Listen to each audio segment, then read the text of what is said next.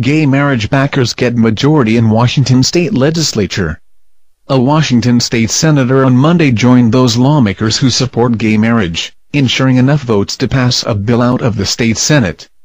"I have very strong Christian beliefs, and personally I have always said when I accepted the Lord, I became more tolerant of others," Democratic Senator Margaret Haugen said in a statement posted on her website.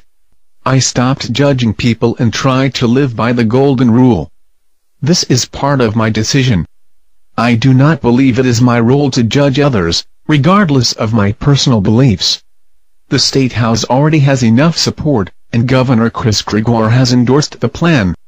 Still, it's expected that opponents of gay marriage will oppose the measure on a statewide ballot. Haugen's announcement came moments before the state legislature held its first public hearing on the issue.